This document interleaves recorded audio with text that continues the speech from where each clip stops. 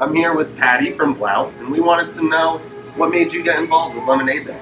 Well, last year when I first started in Fall River, we were a sponsor, and I just felt it was so important to teach the kids how to become an entrepreneur.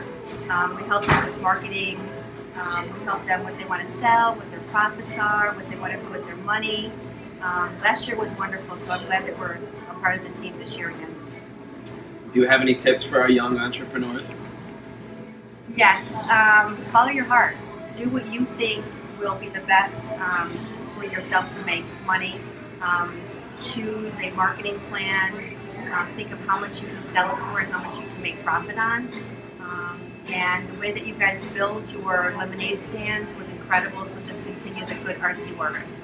Thank you so much, Patty. Thank you. Thank you, Patty. Thank you.